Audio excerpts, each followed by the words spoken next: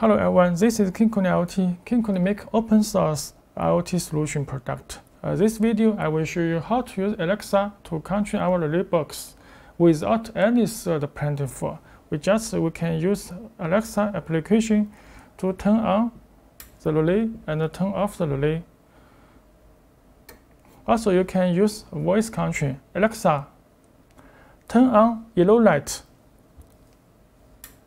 Okay. Alexa, turn off yellow light. Okay.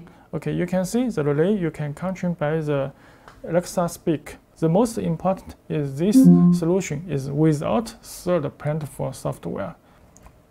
Okay, let's look at how to configure the voice module for setting for the Alexa speak.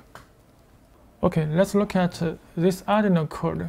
The first step, you need to download the Arduino code because we use Arduino IDE to compare this source code. You can download from our website. This is from DIY project, and this voice module Arduino code for Alexa speak this topic. You can download this zip file and unzip. Then you can use Arduino to open the Arduino code just like this. Just some sentence you need to change. When we open this file, you can see the device number. There is 10 devices, and this is the Wi-Fi router.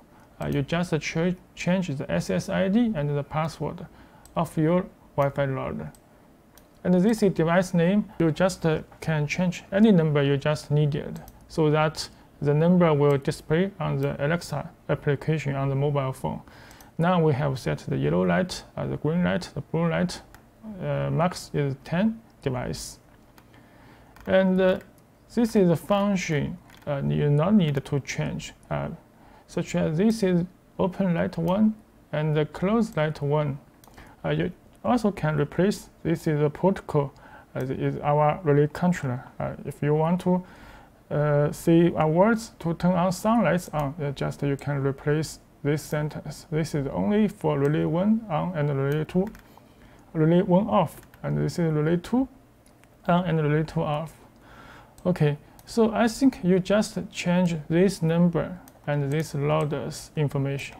Okay, then you can download the Arduino file. You can choose the toys and choose Node MCU, that ESP, this board.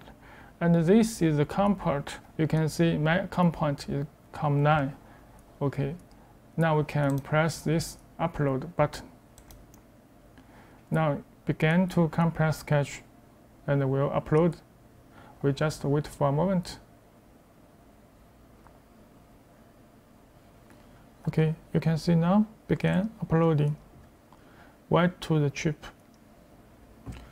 Okay, complete. Now we can remove this USB cable and connect with this power supply. Okay, you can see the blue LED is on. That means the Wi-Fi connection is successfully. Now we can use the mobile phone. Open Alexa application. You can go to the device and add device and choose the last other. Okay, now we can press discover device. It takes many time. Then the Alexa is began to scan. We need to wait 45 seconds. Okay, now you can see the 10 device is detected. We can press next. And this is the light, like red light. We can choose this and set up device. We can choose a group, just the kitchen, the room name, add to group, continue. And continue, we can light 9 and set device, we choose the kitchen room. And every light, we set up a device, choose a group. Okay, this is the last one.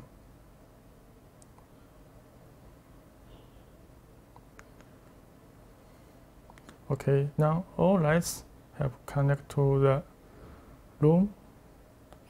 Now you can enter the kitchen. You can,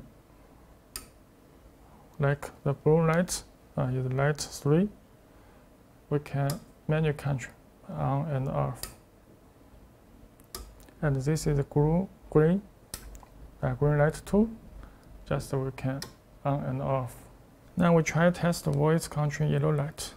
Alexa, turn on yellow light. Okay.